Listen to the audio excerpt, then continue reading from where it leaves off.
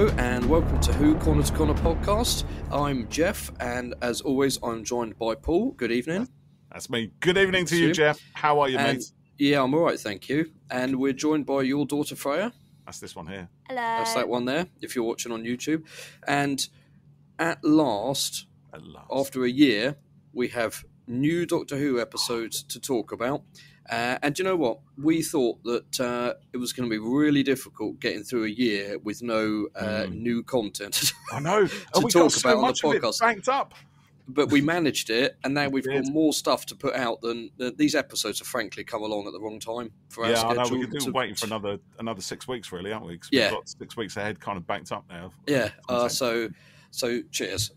Cheers. Excellent. No, but that's good. That's a testament to the whole wonder and depth and breadth of Doctor Who that we've had. That's it. So much media, so many titles, so many brilliant things to do with Doctor Who to talk about, right? Yes. And badges. And you got badges, yeah. I'm not wearing mine tonight. I foolishly forgot, but you're both rocking your subscriber-only badges there. Doctor Who Corner to Corner podcast badge available to subscribers only. If you want to subscribe, then get in touch. It's easy. I don't know what's that voice, Freya?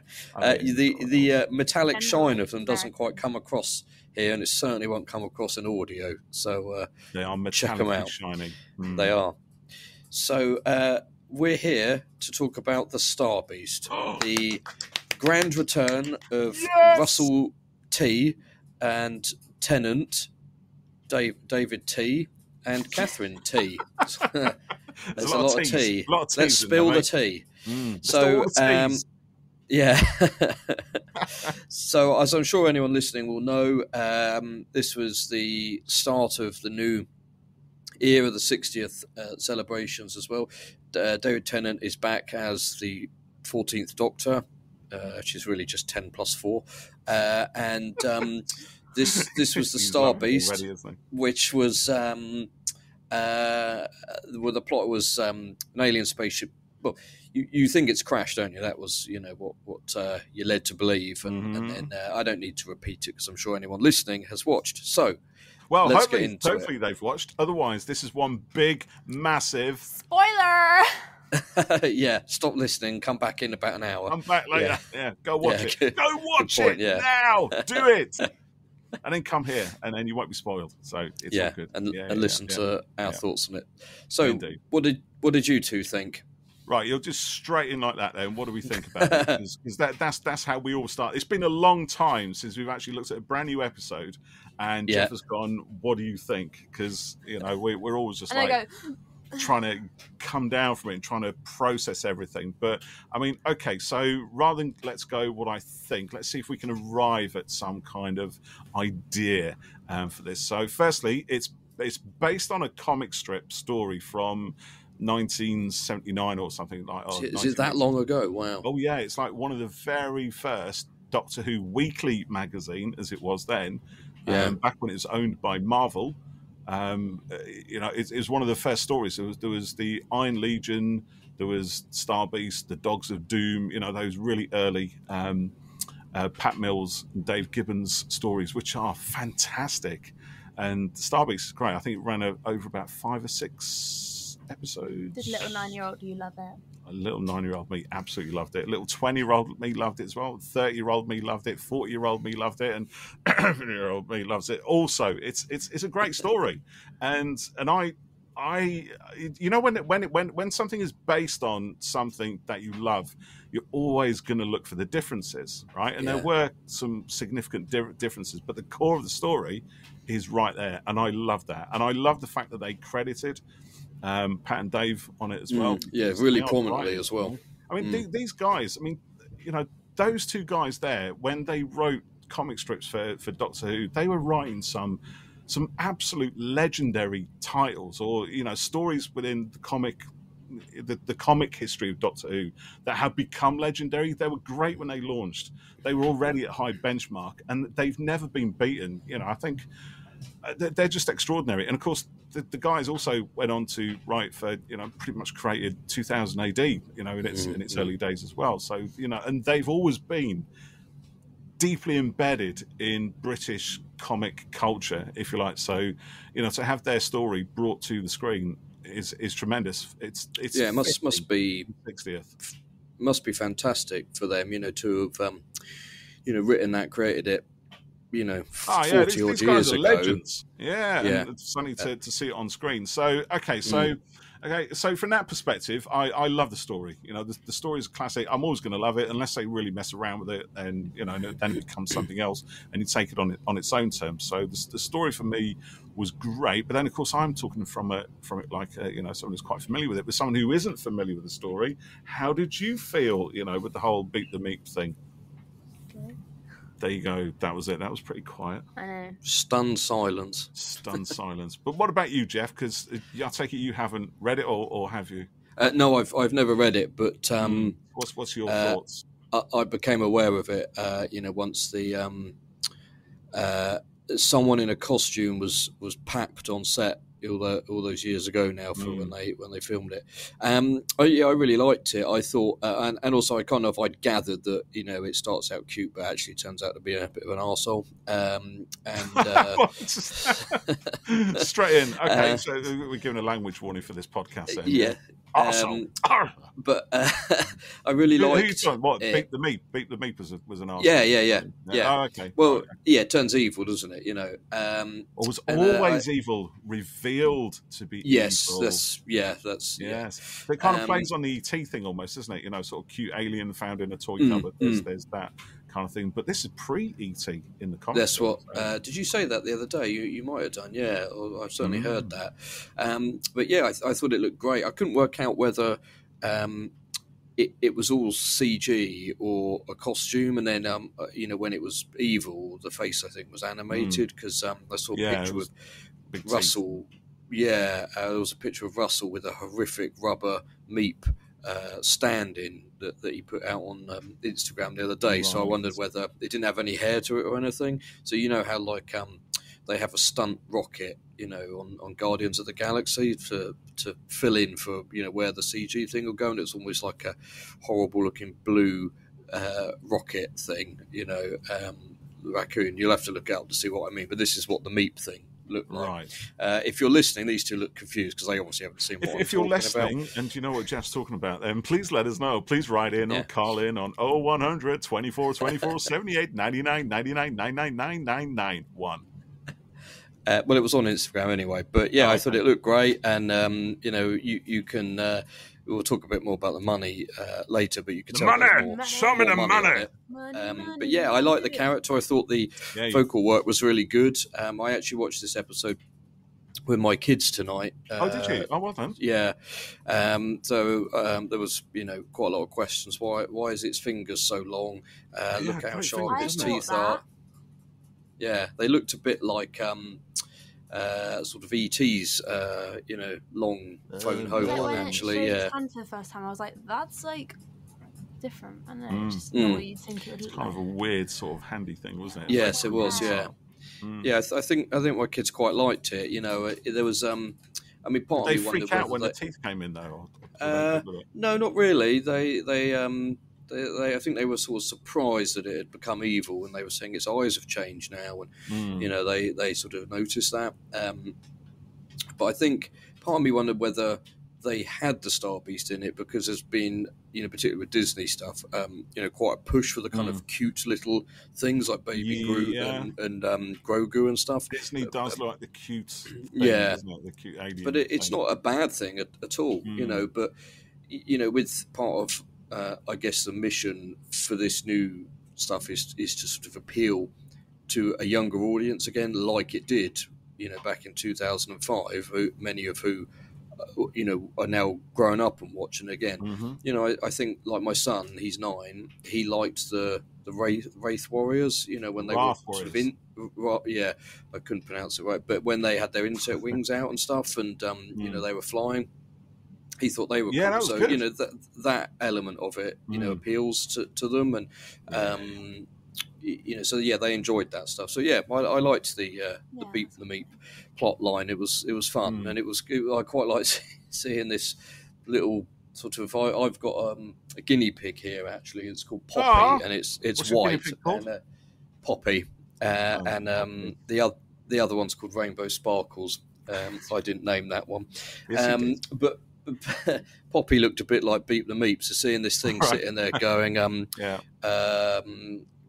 whatever it was shouting when it was in its cockpit and stuff, calibrate engine and launch the drill thing. Yeah.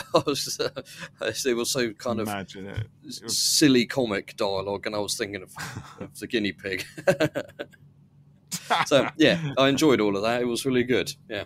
Mm-hmm. That's all cool. So also, what did you think of, let's just get the beginning bit out of the way. So the opening titles, they're all brand new, the new theme music. Now, the music I haven't heard. I know the music was released like about 4 or 5 weeks ago, wasn't it? It was released last month. Yeah, when they did it at the proms or something. As soon as I saw it on social media, I just muted everything to do with that's the his favourite thing when it is my favourite thing. It's one thing I really like to look at is the new theme, the new titles, all of that, and I want to experience it right here on the night properly. I must admit, I don't like looking at clips and things, or watching or listen to bootlegged versions of things. I want to experience it. I'll watch a trailer, an officially released trailer, but I like to try and sort of experience things as they should be. I did listen to the theme when it was released. I listened to it on my phone, and I felt dirty for doing it like that.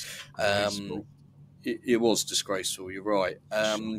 So tonight, I'm going to be honest, I didn't sort of take it in fully, because I was thinking, oh, wow, you can see they've spent a huge load of money on these titles with the TARDIS flying around and blasting out through. It seemed like bigger. It did. Like wider. Yeah, it was much bigger. I mean, most of the others, the TARDIS is flying through the time vortex, and that's basically it. I remember with the Moffat stuff, the big change was the lightning blast hitting it and stuff, But this has got a lot more, movement to it and scale. So I thought the titles looked, it had different shots of it moving in it, there was flying like, around okay, it. yeah. So but I'll tell you what struck me was the fact it started with the focus on the light on top of the police box, and then the police box kind of spins around. Didn't Matt Smith's opening title start pretty much the same as that, and then the whole thing kind of disappears into a very cloudy time tunnel thing? It struck me as very much like that. And then we get a kind of horizontal move, don't we? So we have the thing sort of moving sideways. We see the corner of the police box dragging through, like as if it's surfing on water. Surfing on the water of the time vortex. I thought it was a bit... maybe I was less excited by it, shall we say. I actually thought it was a bit shit, to be honest. Oh, really? Language. It was good, but I was kind of expecting something a little bit... Actually, when you say it's dynamic, which it was, but it kind of felt a little bit dull, really. Because, we've seen the Matt Smith stuff, right? So it opens the same as the Matt Smith, right? I feel like it has lots of stuff going. I feel like in some of them you have even just the names going through stuff, and there's more through and around. There was, so the whereas names, it was literally just boom. They did come up at an angle, didn't they? And I don't know. kind of went through them. I can't explain it, but it moves more, whereas this was kind of just forward. Yeah, it was very forward. And whereas it was forward, there was some down movement, there was some horizontal movement, and it was all over pretty quick. I think it was yes, that's true. I remember it was pink. There was a lot of pink. Yes, there was a nice colouring in it. Yeah. Nice. And then the logo comes up, and it didn't seem to me like the logo really belonged there. It didn't match the setup. It didn't. It looked like it had been slapped on top of it. When you get a PowerPoint, you get a really nice graphic. You get a beautiful image in the background that's really, really super 4K resolution. And then you slap a clip art on it or something. Yeah. That sounds awful. Because I love the diamond logo, but I just thought, well, okay, maybe. But that is... I'm going to be honest, that is probably my only disappointment of the whole thing, and that's very much a me thing. So that is purely on me, and obviously it's just an opinion. I'm not saying it was rubbish. I thought it was, but I just, I was a bit disappointed by it. I think that's the thing. Yeah, I liked it. It looked cool. My kids were quite taken by it. They wanted to know what it was, and so trying to explain to them, that it's the time vortex. That's the time vortex as used in every Doctor Who story since forever. It has been represented in many different ways, from a black and white squirrely thing to black and white wibbly things to very colourful diamond shaped and slit scan things to starfields and beyond. Yes. Yeah. Is that how you explained it? Yeah, well, in that exact voice. Yeah. Do that. Right. Anyway, okay, so enough of my stuff there then. So back to the story. So we've got a lot going on. So we got the Beat the Meat thing based on the comic strip, but then woven into that is the whole Donna thing as well, isn't it? With the meta crisis. So we get that opening sequence where we got the Doctor and Donna alternatively telling their sides of the stories for anyone who, for some weird reason, hasn't been watching since 2009, 10, whenever it was. Well, like my kids. Like your kids, exactly. Why haven't they been watching it since 2005? I don't think they were born then. That's no I excuse. wasn't born then. Do I need to explain that? Yeah, what did I think of that beginning bit? Kind of Was it necessary. Now see, I did enjoy this a lot, but I felt that if you didn't know the show, and this is your jumping on point, you get what's going on. I suppose because even despite that opening, you think I think so, because you think it's difficult to. Yes, I think so a little bit. So my wife watched as well. We all watched. So did your mum? Yeah, Mum did watch it. And She's on her she, phone as well, right, yeah, so was my wife actually. So she was a bit like, if you don't know the show, you won't know what's going on. And my kids, so the girls are 5, and obviously they've got no idea what's going on. But I was having to try to explain what's coming. Why is Donna going orange now, and what's going on, and all this sort of stuff. So, that's because they are young and they don't understand, and they also have very little. They were confused that the Doctor wasn't a blonde woman anymore. Oh, I did like it when he showed the psychic paper to Sean, is it? Sean, yeah. And he said it says mistress of the knowledge. Right. Keep up, he said. So I really enjoyed it all. But I did feel that even despite that exposition dump at the beginning, as a new viewer, potentially I would have been a bit like, I've obviously missed something here. But I think did your wife get it then, or did she was it over? Well, she knew enough to to get it, but she was saying, why can't she remember and stuff, and it needed explaining in a bit more detail. But I think the beep stuff. It did say at the start that he wiped her memory. Yes, it did, but I think it was quite a heavy part of it all. In the episode,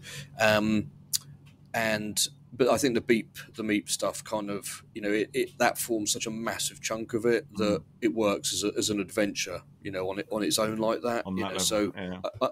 Whilst I don't know whether that side of it, works for a new viewer, I think the rest of it does. So I think that's fine. Yeah. Well, I think maybe the important things are kind of transmitted. You might not know the whole nature of the meta crisis and all that gobbledygooky stuff, but I think the important thing out of all of that, which you do remember, which I think your mum tweaked, wasn't it, was that Donna can't be allowed to remember the Doctor. And then she was like, oh, so does her mum know? It's like, yeah. Yeah, because that was fun, the way Sylvia was like, prancing around trying to hide the Doctor from her and stuff. No, you don't know him. You've never seen him before. No idea. She kept going, what man? Oh, no, Grandad doesn't talk about aliens. No, there's no aliens. And I like the way Donna dropped the boxes and didn't see the spaceship crashing at the beginning. And that was good, wasn't it? Still missing it, yeah. But everyone else is up there with their phones, aren't they? Yeah. Mum. It's like, no. I got slightly confused because when they were in the unit van and the Doctor was saying, why did you give your money away? And she said, I wanted to, to be like you. And I thought, oh, hang on, did I hear that right? Because she's not supposed to remember him. And then later, I sort of got the feeling, well, she said there was some mumbo-jumbo about she did have some memory of him, didn't she? She dreamt about him. Was it? Yeah. Yeah, at So the start she was saying how she had dreams, and the dreams are becoming more like frequent.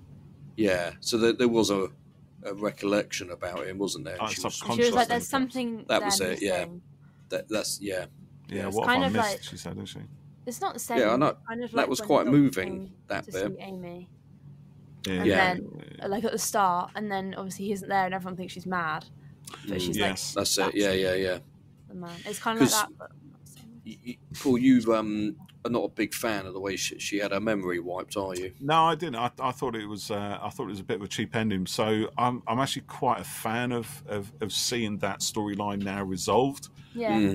Because I just hate memory wipes at the end of stories, like especially with someone so vital and integral to the stories of Donna. Someone, it's very rare that we actually get characters in Doctor Who change over the course of their time. Or that we see such a profound change in their behaviour and ways of thinking as we ever did with Donna. She literally became a better person before our eyes. We're along the journey with that, and for that to be taken away, not just from her but also from us as a viewer, it's like a big slap in the face, and it's not a pleasant one. That's what I felt. And it was very sad and heartbreaking. But it felt cheap, that to me anyway. It's in sad the years, and heartbreaking. It's like, how can we make this sad and heartbreaking? Oh, I know. Let's remove her memories. That'll have them all in tears. It's okay if it's like a side character or something, or like a minor character. Like I remember, show, but in Supergirl, if they ever have someone like come in and do like part of the story, it's like, oh, sorry, you can't remember that. Yeah, and they did that in they did that in Doctor Who as well, didn't they? In Spyfall. Spyfall did it a couple of times. Memories. Yeah, again, and I think it's you're right, Freya. It's not kind of So you're right, Paul. Donna changed so much, and had a wonderful arc and stuff. So forcibly having it wiped was. At the time when I first watched it, I found it, it was really sad, and it is. But when you kind of look at it, a little bit, it felt to me like Russell's just making, and I'm sure it wasn't the case, but it came across to me as like, let's just, because it's at the end of the Stolen Earth and Journey's End, wasn't it? Which is a big, epic, joyous kind of thing, and then we get that crushing. That crushing end. Plus, also we get the whole thing with Rose on the beach, left with the Doctor, the other Doctor, which is awful as well. I didn't enjoy it. I probably enjoyed that even less. So that whole thing is, for me, and I know loads of people love that episode and they love those moments, and that's fine. But for me, that is the absolute nadir of the first Russell T Davies era. So, and I just wonder if actually in the intervening years, whether that's been kind of playing in Russell's mind as well. And I know. Obviously, it was a different set of circumstances that led to David Tennant and Catherine Tate being brought together. But you do wonder if Russell's then like, okay, so I can pick that up and I can fix it. I can do something because with it. I was concerned how it was going to be done. I think it was done very well. And what in Starbase? You may think. I think they handled it nicely. Did you think? Well, because I've seen people online going, "Oh yeah, this is a chance to finish off that storyline." Well, let's be honest, the storyline was finished, but this is a chance, like you said, to quote unquote fix it, and sort of carry it on with some kind of plausible reasoning. I think, rather than just going, "Oh, they're back." And it's forgotten about. So reason for them coming back. So I think it worked quite well, and I felt it was quite a good, punch the air moment when they were separated by the glass door wall thing, and she was, they were working it together. And they had the because it forces Donna and the Doctor to overcome that moment, isn't it? They have to. She has to remember. Yes, because he can't operate the controls on that side of the spaceship. No, and he was quite defeated at that point. He I can't do it, sort of thing, and he didn't want to have to do that to her. But so it was. I was thinking, what's going to happen? There's obviously going to be a get out, but what's it going to be? So I think it was handled quite well, and it was fun to see her sort of come back. you know, and say, I've waited to do this, and, you know, flick the switches and stuff. So that was cool. I like that. It was very reminiscent of Journey's End, wasn't it? You know, when yeah. we're all sort of dancing around the TARDIS, flicking switches and having a good old time of things. Yeah.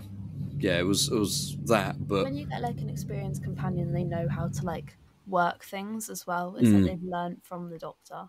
Yeah, exactly. I feel like as soon as she came back, she just switched back to who she was just before. Yeah.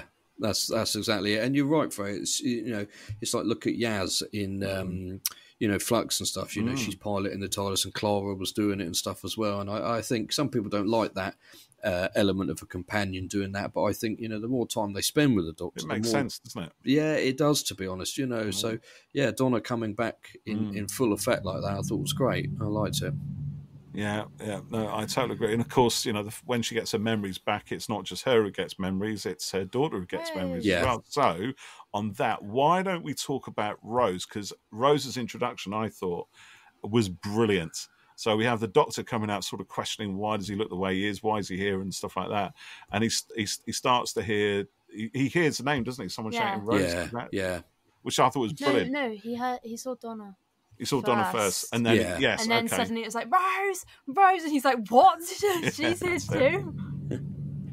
So it's like things are kind of forcing the Doctor into a confrontation, isn't it? That's going to be potentially catastrophic. It's a little bit very convenient, you know, what he happens to land in Camden and happens to see Donna, and, you know, I like the way he took the boxes off and then he saw who it was and he put the box back again, and, you know, it's like, no, I'm going. But, you know, he said to Rhys Madeley, you know, I don't believe in destiny, but, you know, if it's coming, so, you know, something's working. It works to bring him in. Also, I wanted to say I was intrigued to see how they started this, because obviously from the end of Power of the Doctor, he has gone into the TARDIS and had that Dalek story that was in DWM. Oh yeah, I just finished reading that today, actually. Yeah, and then there's that at last. Yeah, it probably works better when it will be a collected whole or read in one hit. Trying to read it monthly was I sort of lost what was going on. 13, 14 parts. It's been running a year now, I think. Yeah, and then there was was it called Destination Skara, the Children in Need one? So obviously here he just landed, so they've kind of given themselves a bit of room to you know, have some solo 14th Doctor adventures again, which I wasn't sure how. I thought they can't. But that kind of works, I suppose, doesn't it? Because at the end of I think it's fine. Yeah, there's been between. There has, yes. That makes sense then. In the Doctor Who magazine, which you've got in front of you there, actually. Well, actually, the end of that has him going to Skaro, doesn't it? Yeah, so presumably he goes to Skaro, crashes into the Children in Need thing. Yeah. And then goes off and does other stuff, and then finally goes to Camden. Yeah. I would have been amazed if they hadn't created some space like that, and I wouldn't be surprised if there's not some space between, you know, what happened in this and the next one. What I missed about the first episode of A New Doctor is them being a bit all over the place. And they are not completely with it, and it's like boom, boom, boom, and they're crazy. True. I love that bit. And I was just like, I'm not getting it. I don't feel like it's new. I feel like we've just picked it. I don't know. I felt like I was in the middle of the series kind of thing. Yeah, do you know what my wife said? It was good. She liked it. You know, it was sort of quite big and quite epic and stuff. But because he was very serious, whereas normally when this first as the Doctor, it's like whoa. Yeah, it's all a bit crazy. And he was a lot more serious. That was, I felt, the main difference between 10 and 14. He's thrown by having a face again, isn't he? You know, I like that. Why is this? Why am I looking at it again? It's, you know, so that's quite interesting. But if I kind of hit the nail on the head, they did feel a little bit like the middle of a series, or, you know, just with a lot more budget thrown at it. It was. It wasn't a sort of, and I think maybe you're right. It wasn't a traditional, post regen story, which is he's well into the swing of it here, so that was probably a little bit odd. But I suppose then again for a new audience, to have started like that would have been even weirder. Why is he acting weird? Why is he so weird? Yeah, and also he's only around for 3 episodes as well, so you kind of just got to get on with it, really. So yeah,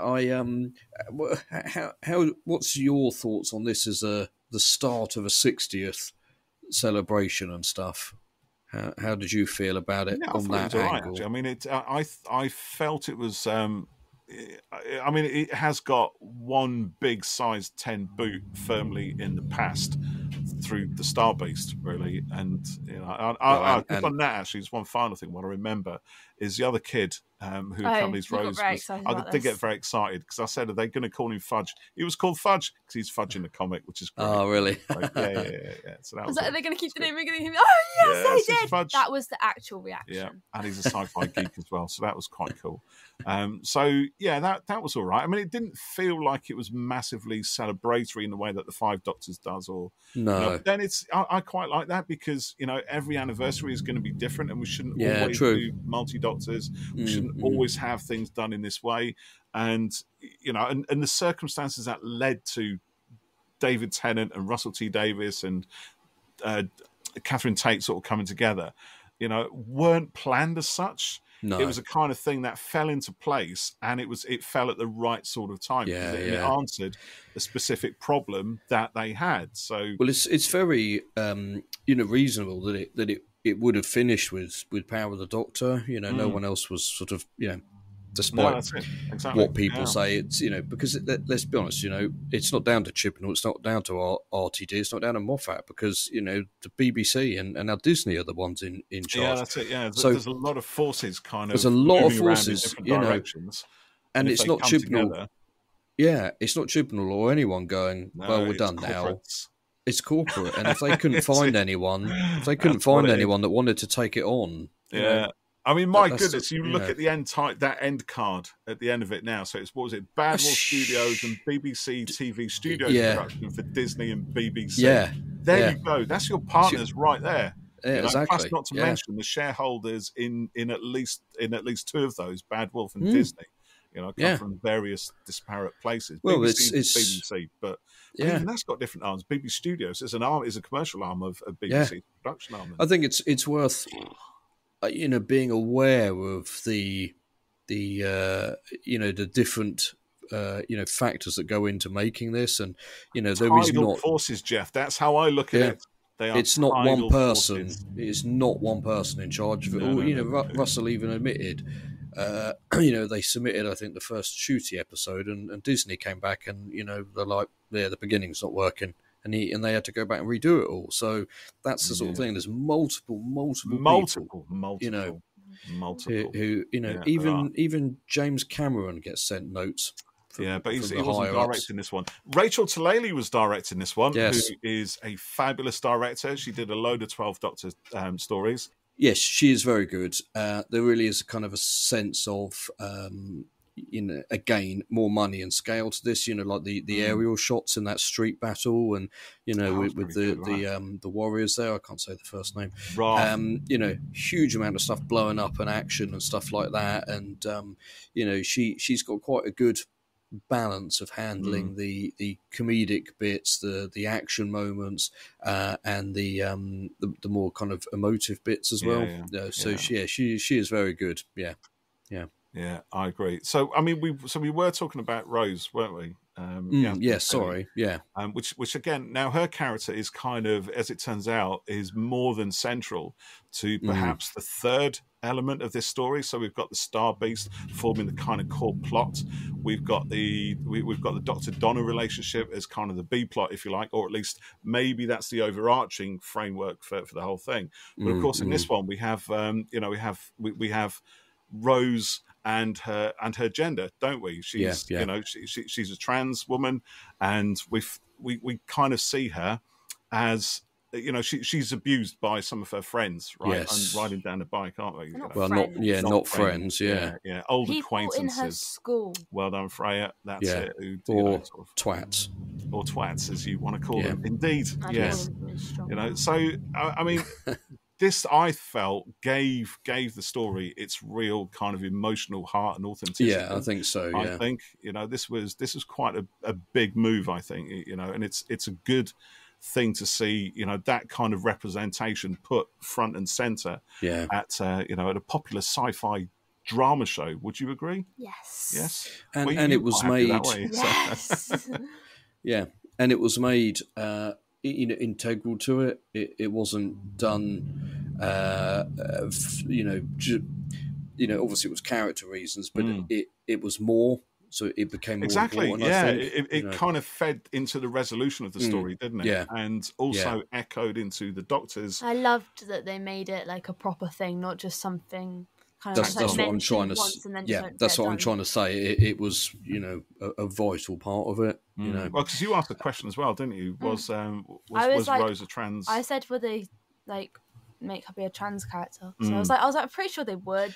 Yeah, I think I'd heard that was going to be I was present like, how are in they it. going to do it? All that stuff.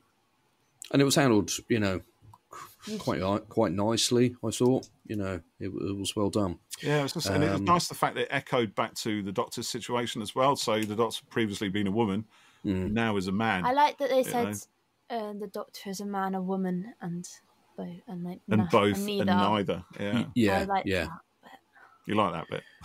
Yeah. Like that bit. I think we'll see more of Rose. I must say, when 14 arrived in Camden, and then he had Rose, and he was going, what? I thought, oh god, they've gone straight in with a Rose thing, But I like that. But that's also another reminder that Donna can remember some stuff. Well, yes, that was the reasoning behind it, and I kind of once that was kind of clear, I was like, okay, yeah, that's workable for me, Of course, Rose would have chosen her name, wouldn't she? Yeah. So, but of course, she had the Metacrisis memory as well, didn't she? Yes, I've thought of something about that. So, it'll be her kind of. Yeah, actually, I'll come to the other thing I was going to say in a minute. So when I liked that the Teddy things that she'd been making were I memories. thought that was so cool. Did you? But I didn't see that until the end, though. No, because I know there were a couple of stories. They weren't really. Yeah, exactly. When the first time we all went into the shed. And the meat is sort of saying, the meat pulls some of them out, doesn't it? Yeah. They're sort of looking through. I feel like we do have quite a lot of shots of them, and even when the meat starts hiding, and there's all of them. They are quite. And then something there at the end, and you're like, but it showed the Dalek one, and I was like, is that a Dalek? I like the Ood one. The Ood one was good. Yeah, the Ood one was good. One there as well. They're so. Didymus Holmes, who we know is a big Calvinista fan, he messaged me and he said, you saw that too, right? And I said, yeah. Calvinista, but then I was... Well, that's what I said to him. How would she know? Maybe and then I thought, maybe it's supposed to be the werewolf. But then actually, of course, that was Rose, not Donna. And I was thinking, what would Donna have done to have seen a Calvinista? Yeah. Now, also, I thought there was supposed to be a mention of Flux in this episode. There wasn't, was there? Maybe it's coming somewhere. Might have been somewhere, but maybe missed it. Yeah, maybe I did have the kids asking questions. There you go. So you've got your own things. Yeah. So I'm good like that with you. You don't have to be like that anymore. I used to have questions. Yeah. She ever when she's like, why are you doing this? Why is that? Why is it? I was 9. She was 9 years old. What I was going to say was it was a shame we didn't see Bernard Cribbins because I was looking forward to seeing his last TV appearance. In fact, I told my dad, you must watch Doctor Who on Saturday. My dad doesn't normally watch it because I said, it's Bert. My dad was very good friends with Bernard. So he's probably watched it and thought, what is this nonsense? and where's Bernard? But I presume, because he was filmed, but it'll come later. I saw something saying that he'd have his last appearance. I thought we were going to see Wilfred, we'd actually see them and have a little reunion. Yeah, so I wonder if I think they probably had to rework what was happening slightly, and now whatever was shot has been shifted to be later or something. I did like the bit when they first mentioned him and the Doctor thinks he's dead and he gets really sad. He goes, yeah. dead. Yeah, because I thought, He's got everything he needs in it. So I thought, really wow, cool. I thought they were going to, they'd removed him. And that's what I thought was happening there. They were taking that stuff out. So I was pleased that they didn't do that. So that would be nice to look forward to. So, yeah, I really enjoyed it overall. It was, tonally, it's so different to what, we've had in the Chibnall era, isn't it? It's a lot more. And this is not a bad thing. Obviously anyone who listens knows how much we love the Chibnall stuff, but this is a lot more kind of just felt bigger, I think, as you said earlier. Blockbuster in some ways, and I think it's. I literally felt like the TV had grown. Yeah, it's the same size. Yeah. But it's what money does, in many ways. Somehow increases the scale. It does, and I think instead of having 4, soldiers, you got 20. It's that kind of thing. There was a lot of unit soldiers, wasn't there? I don't think there was a lot of them. Yeah. Her unit wheelchair. The unit wheelchair. Yeah, that felt quite Bond. James Bond having a rocket in it and stuff. Yeah. Was she scientific advisor? Number 56. 50. Yeah. Wonder what number Osgood was. Scientific advisor number 1. Yeah, I know. Yeah, I get bonus points just for even meeting you. But I think that I love it's aimed at a younger audience as well, which I don't think. Which I think is great. I think Doctor Who. Yeah, no, exactly. Like I said, my kids enjoyed it, and I think Chibnall stuff is some of it is for kids as well, but the show I think was made with an audience that's grown with it a lot of the time, and now they're wanting to sort of go back again and capture that audience, like my kids who were watching in 2005. When I was 9, You did, didn't you? And that was and I think because the Capaldi stuff is great, but it's quite dark and it's not kid friendly at all. Series 10 you started with, I started on so that's a bit different. Yeah, that's a little bit different. That series. And then I went back, and then we went back and watched it all, and I saw Peter Capaldi again. I was like, why is he so depressed? Yeah, and it was like that, but this has things, the kids have been great, and I remember seeing them. Like childish or anything. Like I didn't. No, it doesn't. Like, until you said that your kids liked it and stuff, I didn't really think, kids are going to love this. I just thought, no, and again, I think you're right there. It works for fans like us. It does, and that's audience of all ages. That's it, and it's a very hard show to make, and so.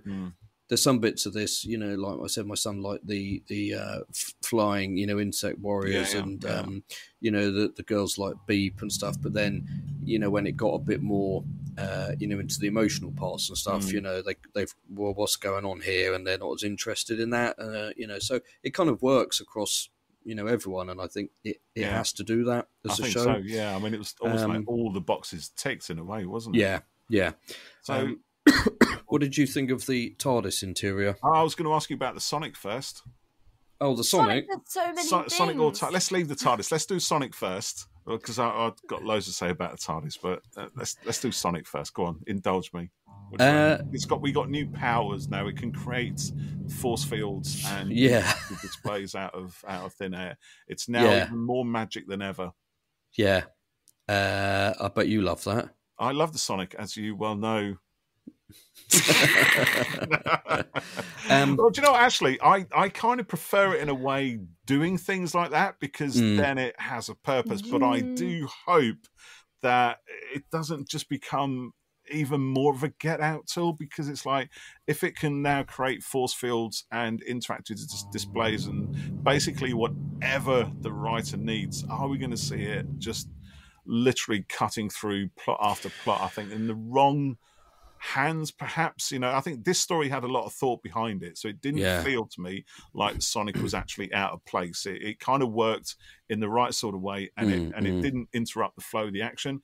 But I know historically, looking at so many stories where the Doctor just whips out the Sonic, waves it around, and everything's all solved, and it's just please don't let's go down that rabbit hole again, of just constantly solving every problem with the Sonic screwdriver. It would just do my head in. Something else like that. I think,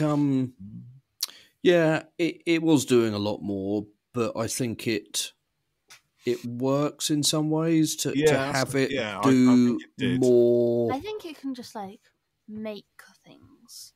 Like it can make the glass that he used as like, well, not glass, but I think it was just like a force field type. But it was a physical thing. It wasn't like force fields can be physical. No, but what things. I mean is when I think of a force field, I think of it like bouncing back off. Yeah, they were going through, and they were like making it weaker and weaker until it shattered. And that was cool that it did that. And then nice effect, I have to say that much. Yeah, it was good effect. The way he excited the wall and it broke and stuff. So that was cool. So resonating concrete. That's great. That's a Sonic thing, right? That's would do. Yeah. So that kind of upgrade to it, I think was cool. Yeah, I liked all that.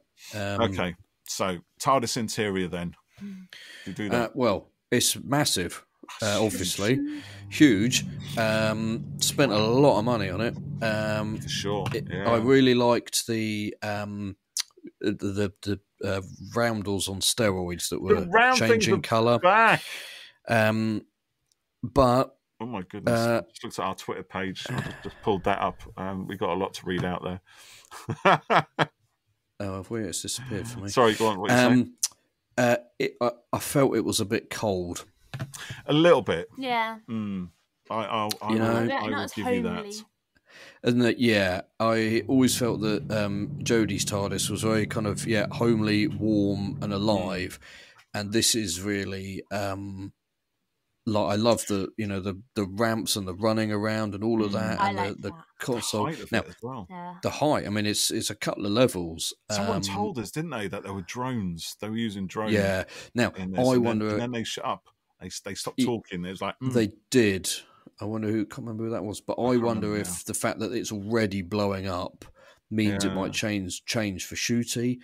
Although I don't know if they've got that money. Yeah, it would be nice if he had his own. Big. I'm like, is that like? Did they build that? They built it. It's Unleashed. It is a set. That's crazy. Yeah, it's clearly a real set. Yeah. What about it? I said when we watched it, I was like, I know it's supposed to be bigger on the inside, but that's crazy. That's crazy. Do you know what? Man? Actually, my girls, one of them, they were both really confused. They were going, it was a box, it was a square box, and now look at it. Bless them. And Phoebe said, "That's so magical," which I thought was brilliant. Magic, So I thought it looked great. I loved that my kids were kind of blown away by it. It's what should happen. Exactly. But I did feel it was a bit too kind of sleek and Yeah, maybe. I mean, on the one hand, I've always preferred the more techno light TARDISes than the sort of grungy organic type things. I did. Yes. Don't get me wrong. I love Jodie's, but I wasn't that taken with the 9th and 10th Doctor's interior. I thought, the coral, the brown. I thought that was looked like the dog had been sick all over the place or something. And I think the bronze Jules Verne with Matt Smith, I thought that was wonderful, but difficult. Yeah, I love that. To look at. And then we got that other TARDIS at the end of Matt Smith. But actually, I felt when Matt Smith had it, that TARDIS interior, as good as it was, still felt kind of cold. And it wasn't until they started adding all the books and things for the 12th Doctor that it started to feel a bit more warm. And they took it with the lighting as well. So we had oranges and glows. And also with the 13th Doctor, I felt in Series 11, it wasn't quite the warm place that it became. Yeah, it did develop. I remember, with Matt, I loved his second one more than the first. That shot when he introduces it to Clara and the snowman, and she goes round the TARDIS and it goes in through the doors. Yeah, and he puts his arms out and it all lights up and stuff. Was so cool. But then when you see the Capaldi version of it, you're like, oh yeah, that looks a lot nicer. Just with the addition of the books and the browns and stuff, So this is like, so this new one is taking, a classic, console room and just, which I love. Pumping it full of steroids again. The white console room again. I don't dislike it at all. I think it looks incredible, and I think it will be able to do. I like a bit of colour. I think is what it is. It maybe needs a bit of something else. Because that's a problem when you've got a big, vast, wide open cathedral-like space. I mean, that's how it was always described in the Target novels. This cathedral-like space, and especially if you read Doctor Who had an exciting adventure with the Daleks. David Whittaker's first description of it. It's tremendous. And this is one of the few times we actually see that, I think, when we walk properly on screen. But of course, the downside is that there's not an awful lot going on in those spaces. We've got those stair walkways are fantastic, and we've obviously got some nice doors that presumably iris open and close into other places, which might look even more bizarre. But again, when you sort of think of the Eighth Doctor's gothic candlelit interior, it's just crazy what the TARDIS can be. But that was filled with all sorts. That even had bats in those empty spaces. Yeah. And, the grand seal of Rassilon above the doors and ridiculous stuff. So this is almost like the complete opposite of that. Yeah, let's create an equally big space, but strip it out of everything and just put some nice Mobius strip stairs in. They don't seem to end, those spiraling walkways. And there's a lot of... You could start on one and appear on another one without breaking stride.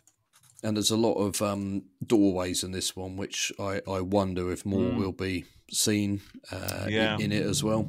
And the console, the console looked gorgeous. It was like the old and the new combined, and dials like the old school, and it had the big coffee thing. Machine.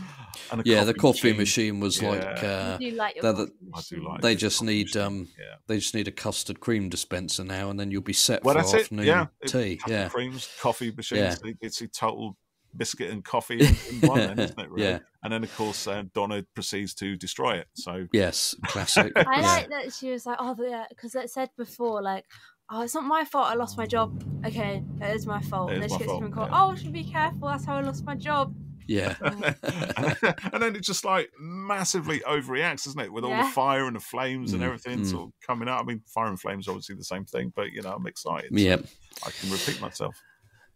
So, flames of fire. Oh, well done. Like you just said, our Twitter has been going nuts. So we've got a couple of audio files from people to read out in a minute, haven't we? We do, yes. So I just want to run through a couple of other things first. So that we did a poll. What do you think of the new TARDIS? Speechless, kitchen, just wow, or meh?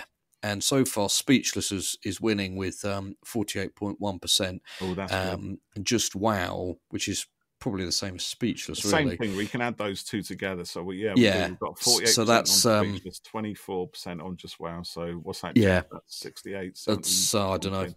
You work most that of it. out. It's most of it. So we also did big question, who do you think the boss is? Now it's quite clearly the toy maker, but if I end up being wrong, then I will admit that. But I do like the fact that a large number of people have said it's Bruce Springsteen. So as a fan, Freya, do you know why he's called the boss? No. Well, maybe. I don't know. Do you know what? I don't actually know where it started from, so I've asked you that when I can't really answer come on, it. Jeff. But that's his nickname anyway.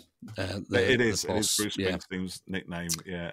But someone's also put in there the boss computer from the Green Death. Yes, that's popped up a few times there, like that. Yeah, quite a lot of people have said, I assume it's the toy maker. The toy maker, is that too obvious? Or it could only be the toy maker, because we know the toy maker is coming into it at some point. And the story goes that he got that name early on in his days of the East Street Band, because he was the one who got the band's cash payment from promoters every night and divvied it up among the bandmates. Oh, really? That's cool. What it is. Well done, Freya. Thank you. Someone suggested the boss could be Jinx Monsoon's character as well. There's a few people who suggested that. Which is interesting. Very Pete Lambert, who's at prof_ quite a mess, I believe is quite an Orphan 55 fan, and just put a screenshot of the kid from Orphan 55. That's who it was, yes. Yeah. Someone, Gavin. Hopkins. Go on. Also, Gavin, who's at Valamist, just says Neris. Wouldn't that be a good twist? I like this one. Actually. Gary Hopkins, Happy 60th Doctor Who. The Gazilator has put, it's that kid with Rose early on who kept watching everything out the window. It was when the Doctor said to Sean, I'm a friend of Neris, and then when Donna was like, who are you? It's like, what did I say? Oh yeah, you're a friend of Neris. Oh yeah, I'm a friend of Neris. Yeah. That was funny. That explains everything. Brilliant. Disney. The fact he forgot what his cover was. That's quite funny. Well done, everyone. I'm points on here, so we'll go back through later and respond to some of those. So we had a couple of doodles. Yeah. So if anyone on YouTube is wondering why Freya's not eye contacting with the camera, despite the fact she's Gen Z and doesn't do eye contact anyway, she's been drawing pretty rainbows. And I wrote somewhere over the rainbow. What did you do? Did you actually write? She did write that. Somewhere over the rainbow. Sorry, Jeff. Interrupted you there. I played noughts and crosses with myself. I was just going to read. Yeah. So we asked people for some thoughts on the episode. So Things Commissions Open, who is at Curiosity Rock, said, I started crying as soon as Rose said non-binary. It made me feel so loved and in a family, and that they stated that the Doctor is everything. It's so good to feel my identity is included and valued. And Annie, who's at Annie's Musings On, said the Doctor is male and female and neither and both and more. Such a good scene. So nice to have that part of the show now. Love it. As a non-binary person as well, it's so special to me. So that was lovely. Now, Paul, I'm going to let you do the techie side, and would you like to play these little audio clips from some of our listeners? I can try, my old friend. Now, let's have a look. IT Paul, right. So I will say that I do, and I've got IT issues. We couldn't use a couple of them, I'm afraid, guys, because the files weren't compatible with our studio. Yeah, sadly. we need a WAV or an MP3, and we need them emailed to us or sent not in Twitter. That didn't work, did it? Yeah. Or sent as a file in Twitter. Here we go. So this, if you can hear it, is from James Hadwin Bennett, who's James at Fit Geek. So let's see if we can hear this. Been a fan of the comic strip for a very long time, and I have to say that I was quite apprehensive about the Star Beast. Not because of the whole return of Tennant, not because of having to deal with the Dr. Donna stuff, but mostly just because it's the Star Beast. And I'm thinking, we've had the comic strip, we've had umpteen reprints, we've had the Big Finish audio version. How are they going to do something new with it that isn't just a rerun of it? And I was really impressed. I thought they got the meep absolutely spot on. I thought the transformation, the rocket ships and everything were absolutely brilliant.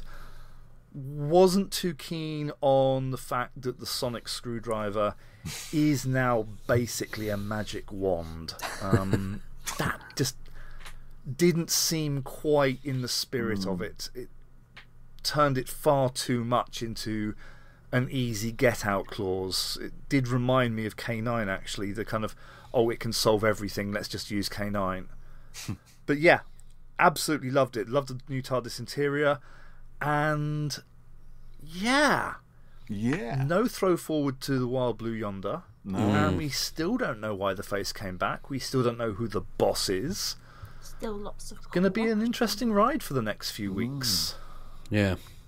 That's a good point, isn't it? There are some nice questions kind of coming out of this that haven't. That's a good point. I hadn't thought about that. It hadn't had like a next time. Yes, I thought they might have done. Yeah. For the next episode. Yeah. There's no real lead up to it. I mean, there is a trailer out now, isn't there, for Wild Blue? Is it Wild Blue or Wide Blue Yonder? Wild Blue Yonder. Yeah. There's a little. Yeah, there is. There's not much to see in it, I don't think. We also heard from Frosty Mac. So let's have a listen and see what Frosty Mac had to say. Personally, I really, really enjoyed the episode. It was fun, light, airy.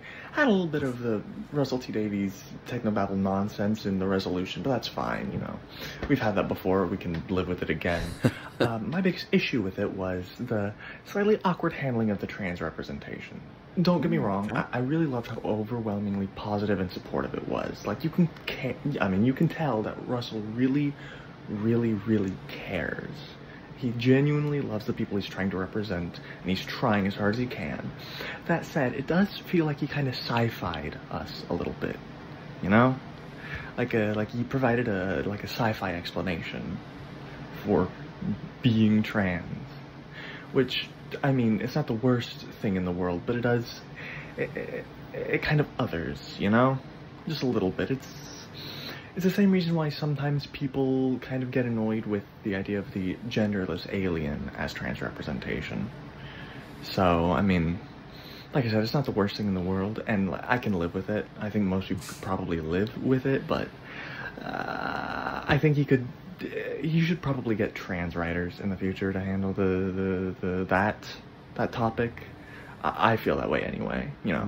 Obviously there's going to be variance of opinion there, but hey. It's a good point. It's kind of what we were talking about the other day, isn't it? When we're talking about representation, in order to get an authentic representation into something, you need that voice, you need that perspective. And I think as much as you can be an ally, a friend and somebody who's so supportive, and as Frosty Mac said, they're caring about a certain community, it's difficult to represent and write for that or speak on behalf of I that hope that they did if you're not part of it. Yas Finney about it a bit, like about her experience, and if they could like write any of that in, or just to help them understand it a bit more. Yeah, they did do that.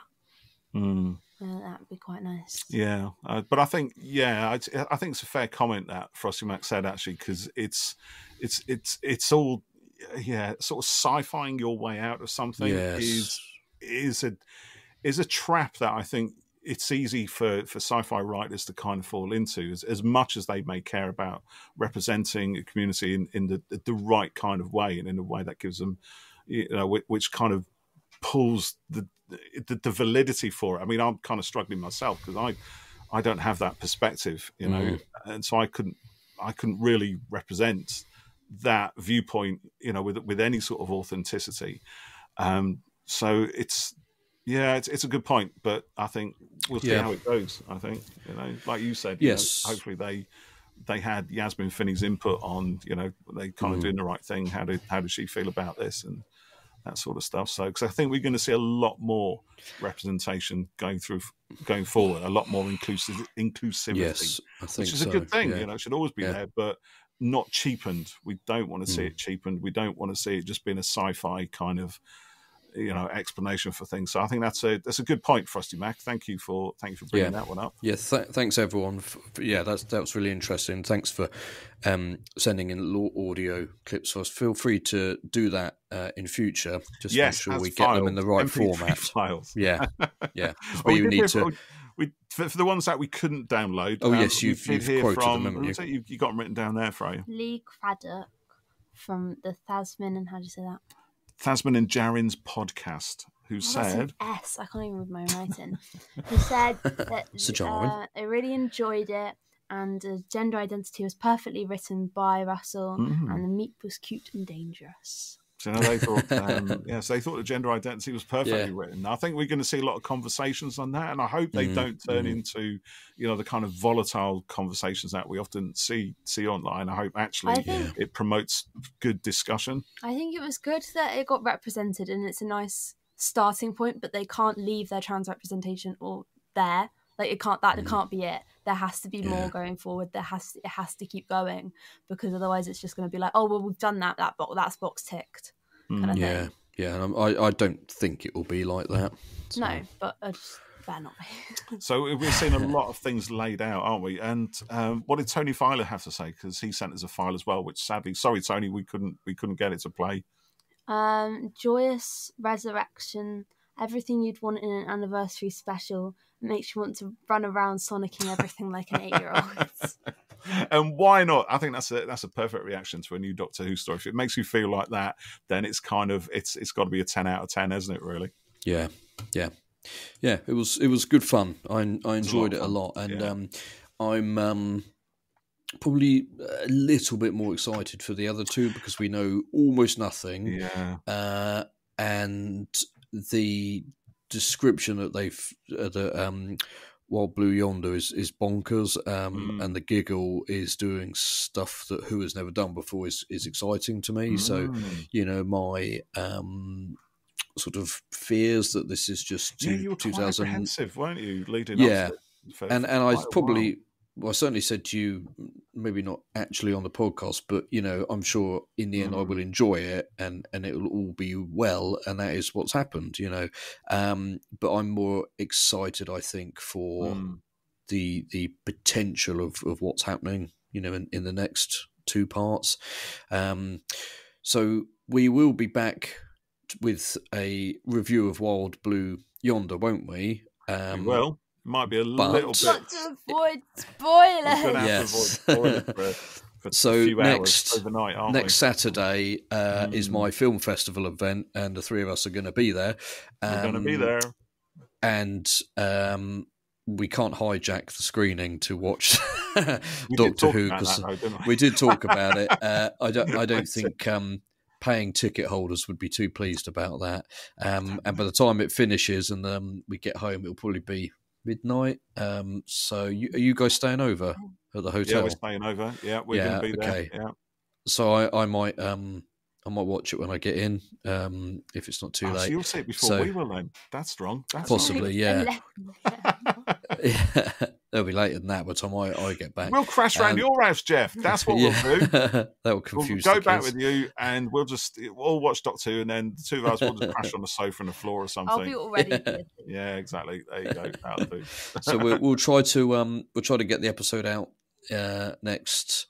Yeah, we'll get it. When we get it. We'll get it out because we've got another episode going out next Sunday evening as a filler. It's not a filler, but to put that to get an episode out in our regular. Did he say filler? No, I just mean it's filling that regular slot because we know we can't necessarily hit the Wild Blue Yonder. But before then. So, thank you very much. And to everyone who's commented and stuff, we'll start looking back at some of those. And thank you, everyone. We will catch you next time on Who Corner's Corner. Next time. Oh, can I just say the piano in the theme? Love that. It was like every Doctor Who theme kind of just laid on top of each other. It's almost like he started with one, said, "Let's put another one on. Let's put another one on. Let's do another one on. Oh, we can put the Eighth Doctor one in there as well." And I'm going to have to go back and listen to it again. It'll grow on me, I'm sure. Simulate it a bit more, yeah. Bye for now, listeners. Thanks, and YouTube everyone. Watchers. Bye. See you next time. Bye. Bye.